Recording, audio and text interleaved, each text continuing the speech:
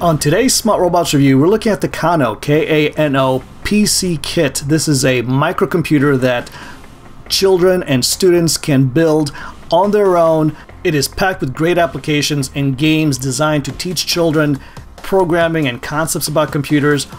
All in all, a great STEM device, a fully functional computer. I will give you a great overview, how to install it, things to know, so stay with me.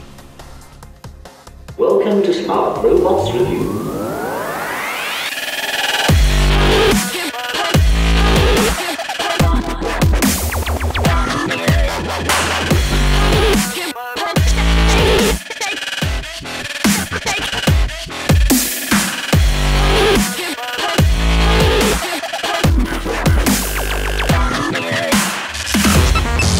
Hey everyone, welcome back to Smart Robots Review, the show that reviews robotics and other fantastic tech from around the world.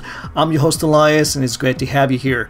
Today's episode is all about Kano, K-A-N-O PC kit. This is a do-it-yourself, build-your-own microcomputer, only 2.5 by 4 inches big, fits in the palm of your hand, intended for ages 8 and up, designed to teach programming, concepts about computers, all in this little small package. If you haven't seen the unboxing video yet, please check it out. It will serve as a good introduction to today's episode. So here we have the keyboard with a built-in mouse pad, nice and slim.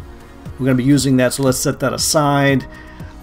Here's the computer itself based on the Raspberry Pi microcontroller, and it comes with a enclosed case, so we're going to use that. Here's the speaker we're going to be attaching to that. Let's set that aside as well. A micro SD card connected to an adapter. We're going to have the power adapter for the computer, powering up the computer. HDMI cable, we're going to use that to connect the computer to a monitor or TV. And finally, the power cable that's going to connect to the power adapter.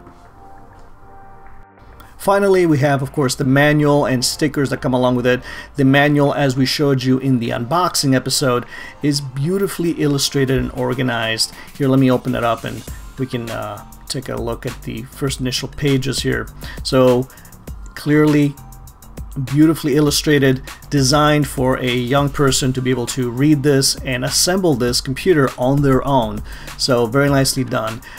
In the very first section, you can see clear, beautiful illustrations of the contents we looked at, the speaker, the computer based on Raspberry Pi, you have the keyboard and the cables.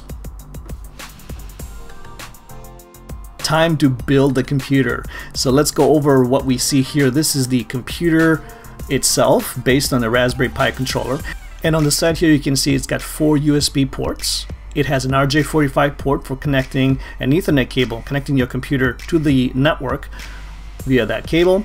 On the side you have also a stereo plug for audio, the HDMI port for connecting to the monitor or computer, and finally the power port. On the back of this board there is a slot for the micro SD card, and that's where we're going to be plugging that in. Flipping it back over, this is a set of pins you use to connect different attachments to the controller. In this case, we're only going to be using 2 of those pins. So let's put the motherboard or the little controller here into the case, and every step I'm going to take is all illustrated clearly in the manual. The sides of this box here, the case, snap in really easily. You just have to apply a little pressure on the sides and they snap in. And now we want to connect them to attach the microphone part, which is located on the speaker. Final side of the box we're going to be attaching, and again the manual here does a great job showing you how to connect every piece step by step. Now on this final piece with the microphone attached to it, there's a little what we call a jumper. This jumper is connected to a cable and ultimately connected to the microphone. That jumper has to receive power in order for you to get sound out of that speaker, and for that you have to connect it to 2 of those pins on the little Raspberry Pi board. Let's look at the manual here. So the manual shows you exactly which pins to attach to. See right there. And we're going to do just that. So let's go ahead and connect that jumper to the pins as indicated on the motherboard. This is the only part of the build process that I recommend some parental guidance. It is totally safe, but you just want to make sure the cables are connected to the right pins. Finally, you just have to attach the top part onto the rest of the case and you're all done.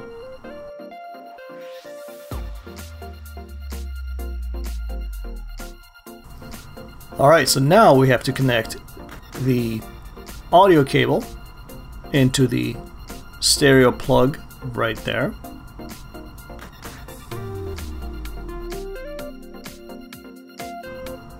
Then remove the micro SD card from the adapter and insert the micro SD card into the computer.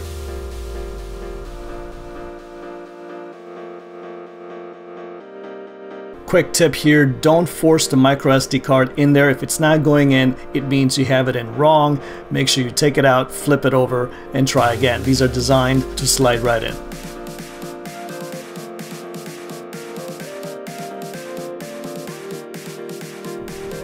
Next up, grab the keyboard and remove the little adapter that's on its side here, and we're going to use that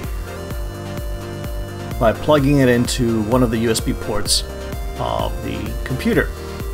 So this is an adapter that will allow communication, wireless communication, between the computer and the keyboard.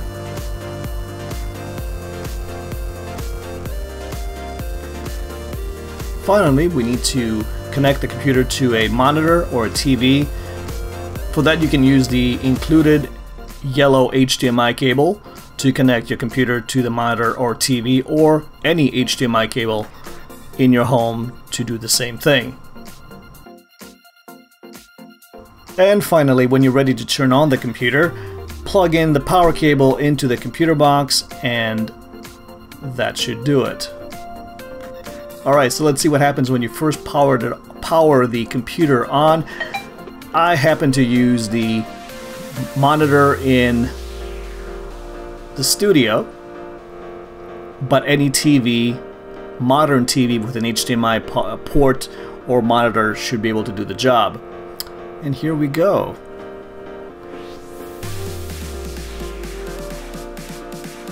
I love the approach that Kano has implemented in this computer kit. It is very consistent, and it tries to teach the user, the young adult, the child, or the adult using the kit at every step of the way. From the manual being beautifully illustrated and explaining every little step and explaining the components, to the point where you actually plug it in and it tells you what it does at every point of every stage of the operation. The experience becomes personalized right away by asking the person's name. You enter your name, and then it starts to teach you through every step of the power-up process. And right away you get exposed to things like transistors and switching. I will avoid getting too technical in this video, but I can tell you from everything I've seen here, the child using this computer will be exposed right away to terms used in the IT world today, taking them down the rabbit hole of knowledge. So really quick here, they're talking about binary code. They're showing you what binary code is. You're entering a password. You're being exposed to a Linux terminal. You're entering a password. You're seeing ASCII graphics. And even asking the user to enter a Linux command into the terminal so you can move on to the next step. Not something you would find in your typical STEM kit, so this is great. I'm very impressed. Let's keep moving. So typing the command and executing it brings you into this little maze. You're going to guide your little guy, your little character, to the destination here, and you're going to press enter to move on to the next stage. After a quick video and audio setup, you get to customize your avatar any way you want, following by a prompt to connect to a wireless network.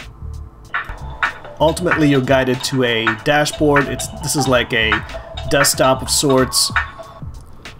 Okay, so here you can see the desktop is beautifully illustrated again with colors and sounds. On the very right of the screen, it's asking you to run a software update, and because we just powered up the Kano computer for the very first time, it will probably ask you this.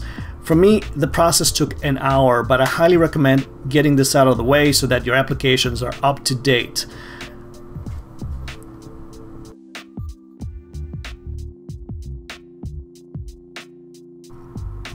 Following the update, the computer will reboot and you'll end up in the desktop. Here, there's so many things to see and explore. I can go on for another hour talking about the Kano computer. Instead, I want to make sure this video gives you an idea, a general idea about the product, and if it's something that you might be interested in. I'm going to create another video that goes more into the programming aspect, and in that video we're going to use the Kano computer and its applications here to hack Minecraft and create our own programs. I'm also going to have bonus content for Patreon users. If you guys are interested in supporting me, check out the Patreon link below, and I look forward to creating some exclusive content for you.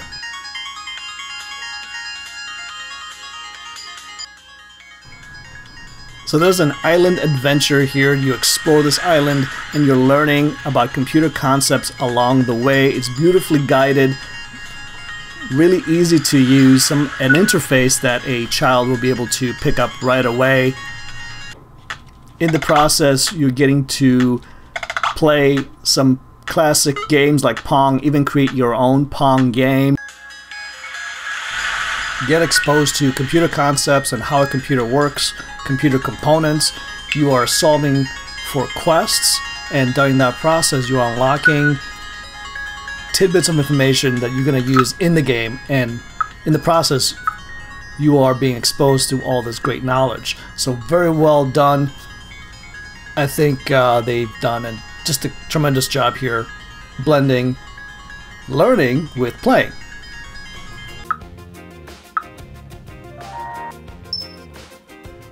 On a near future episode of Smart Robots Review, I'm going to go over the programming aspects of this product, but I want to let you know ahead of time, from what I've seen and tried, this is by far the very best tool for teaching coding to young adults or young children. The interface is very simple. They have step-by-step lessons. It's very, very easy to learn coding with this product. By far the very best I've seen so far. So that's going to be a great episode. Stay tuned for that. Getting back to the main topic here about the whole system, this is just, again, very well done. It is a fully functional computer with a boatload of applications, from the unique ones like hack Minecraft to more common ones like browsing the web or going onto YouTube. And speaking of YouTube, make sure you check out the video Elisa and I did unboxing the Kano product. We have a lot of information there that you might find useful as well. And overall, I just love this product. I highly recommend the Kano computer kit. It retails for about $150 in the US on Amazon right now, but prices do vary. There's an optional pixel kit and motion sensor kit.